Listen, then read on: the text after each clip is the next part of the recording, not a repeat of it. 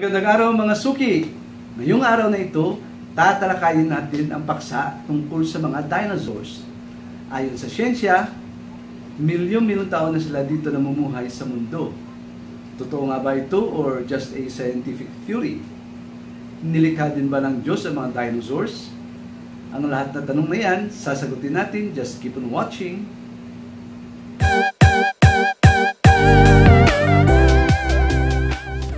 250 million years ago, ayon sa siyensya, ang buong mundo ay may iisa lamang na kontinente. Tinatawag ito ng siyensya na Pangaea. Dito sa Pangaea, 5 million years later, some of the reptiles evolved into dinosaurs. And the early dinosaurs this time ay tinatawag na Archosaurus. And itong Pangaea, 95 million years later, ay nahati sa dalawang kontinente. At tinawag ito na Laurasia and Gondwana. At dahil sa pagkahati na ito, nagkakaroon din ng climatic change sa dalawang kontinente. And because of that, some of the animals, including dinosaurs, have to struggle in order to survive. And some were able to survive because they have their natural adaptation. Naka-adapt sila sa pagbago ng klima nila ng isang lugar. So yung ibang mga dinosaurs ay nagkakaroon ng balahibo. And even, ang iba naman ay nagkaroon ng pakpak. Dalawang klase ng dinosaurs. Ang isa ay tinatawag na Saurischiae at ang isa naman ay yung Ornithischiae. Yung Saurischiae, ang halimbawa nito ay yung mga Tyrannosaurus rex. Ito yung may malaking panga, matatalim na ngipin, yung mabangis ang mga itsura at kumakain sila ng laman. Isa naman, yung grupo ng dinosaur, yung Ornithischiae. Ang halimbawa nito ay yung Hadrosaurus, yung maliliit ang kanilang panga pero malalaki yung mga katawan. At maliliit yung kanilang ngipin. Kumakain lang sila ng mga dahon, mga halaman at mga fruits. During the Cretaceous period, that's around 66 million years, merong kaganapan sa mundo that made the scientists baffled. Nag-iwan ito ng malalim na katanungan. Bakit nangyari ito? Dahil during that time, yung mga dinosaurs ay namatay. Well, some believe only 75% died. So, scientists made a theory to explain this phenomenon. And one of those popular theory ay yung asteroid strike. In Yucatan Peninsula in Mexico, mayroong lugar doon na tinatawag na Sexulu. It is in between Mexico and Puerto Rico. Mayroong malaking crater doon at tinawag ito ayon sa lugar kung saan kita ito, the Chicxulub crater. Ang diameter nito ay mga 150 kilometers. And they estimated that the asteroid that struck there is around 10 to 15 kilometers in diameter. So, napakalaking asteroid yan. And it created a very big crater. At the impact force estimated by scientists to be more than a million Nagasaki and Hiroshima bomb, atomic bomb. So napakalakas. Just the mere force of the wave, tidal wave there everything will be wiped out. So yun ang paniwala ng mga scientists kung bakit biglang namatay yung mga dinosaurs. Tito, totoo nga bang merong mga dinosaurs milyong taon na ang nakalipas? Wow, magandang tanong yan, Toto. So, Christian archaeologists and non-Christian archaeologists agree na talagang may mga dinosaurs based on yung mga na-discover ng mga fossils, ng mga dinosaurs sa iba't ibang panig ng mundo. So, pero yung millions of years kung saan namuhay sila dito sa mundo is questionable. Dahil, well, that is still part of the theory of evolution. Kung saan nilaging base yung timeline ng buhay ng mga hayop. So I don't believe on the millions of years.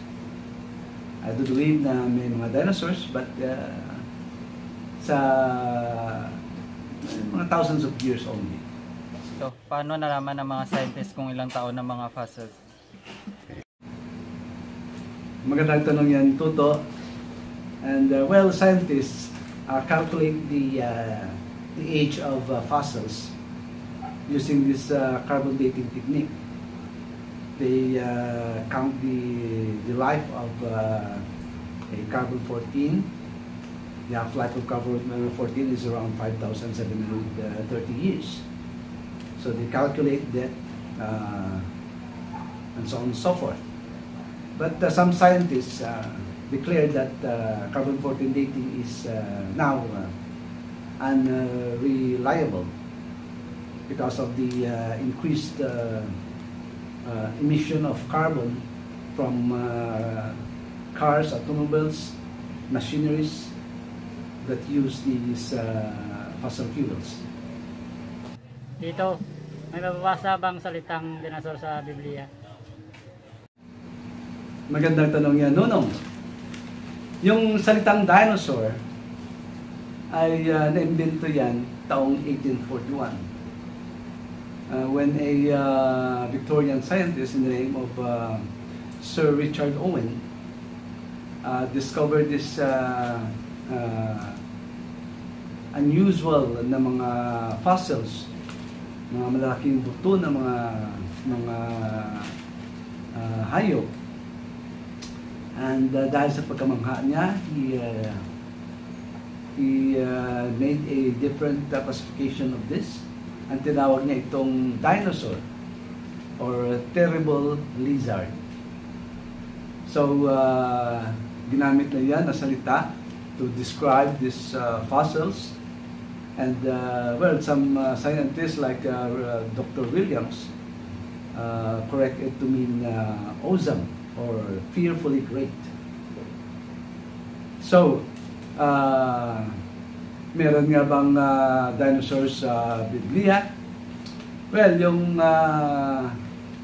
gamitin na natin yung King James original, King James version, the Old English version of the King James that was published 1611.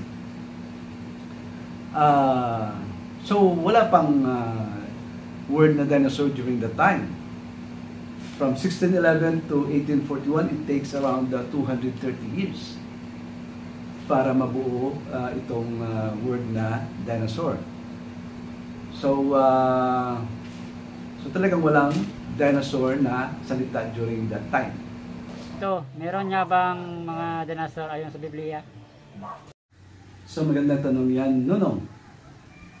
So kung merong dinosaur dito sa Biblia, ang sagot ay ho, meron. If you have the Bible, kindly open that in Job chapter 40, starting from verse 15 to 19. Okay, basahin ko. I have my English Bible here. Sabi dito, this is about God's challenge to Job. And the one who is speaking here is God Himself. Sabi dito, starting in 15, look now at the behemoth, So God is talking to a kind of animal, which is called the behemoth, which I made along with you. Kailan to nangyari? That was in Genesis chapter 1 verse 24. He eats grass like an ox. It is a herbivorous behemoth, a plant-eating dinosaur. See now his strength in his hips and his power in his stomach muscles. He moves his tail like a cedar. He moves his tail like a cedar. Ano bang cedar sa atin dito? Yung pine tree. Yung pine tree doon sa Salvador Benedicto ay malaki mga puno yan, mahaba at malaki. Lalong-lalo na doon sa Baguio, mas malaki yung mga puno ng pine tree doon. And think about yung isang klaseng hayop na may ganun kalaking mga buntot. Yan, yung elepante, maiksi yung buntot. Yung hippopotamus, lalong maiksi yung buntot.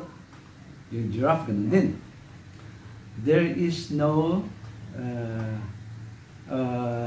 walang hayop na may mahabang buntot, malabang buntot, maliban sa dinosaur. And ang sinasabi dito na hayop ay ang dinosaur. The behemoth is the dinosaur. It's a land dinosaur. So again, I'll read. Look now at the behemoth which I made along with you. He eats grass like an ox. See now his strength in his hips and his power in his stomach muscle. He moves his tail like a cedar. The sinews of his thighs like tightly knit. His bones are like beams of bronze. His ribs like bars of iron.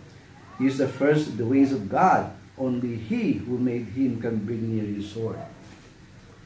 So that's it. The number one is the behemoth, and the other one is in verse 41. The Leviathan. So dito, basahin ko, can you draw out Leviathan with a hook?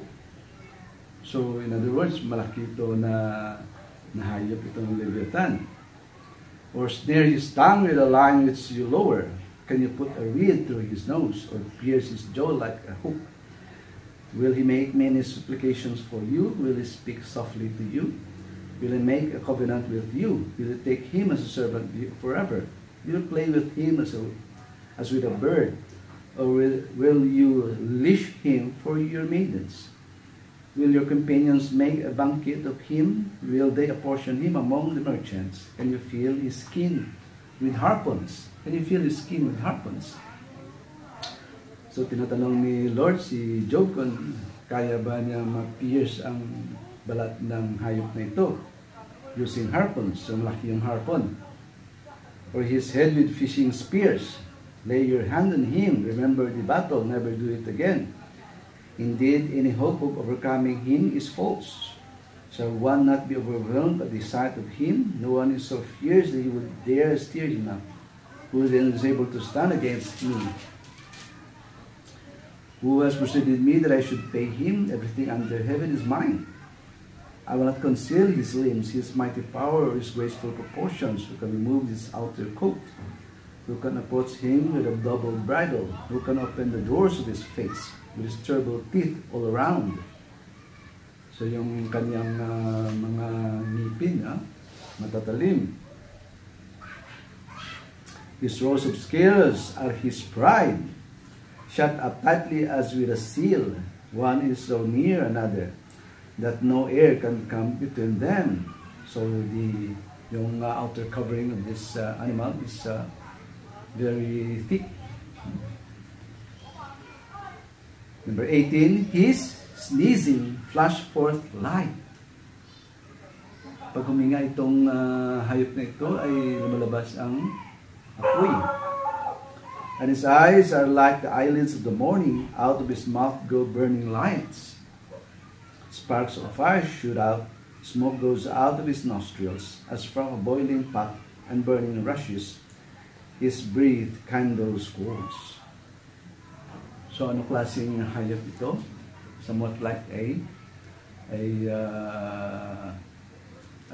sea monster with a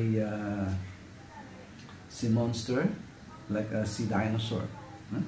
So the behemoths and the leviathans were the dinosaurs of the Bible.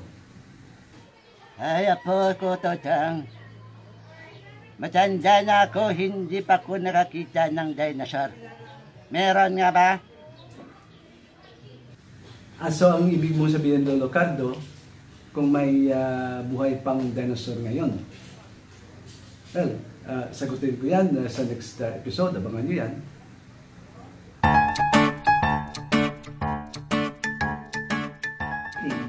Is now unreliable, declared unreliable by reliable.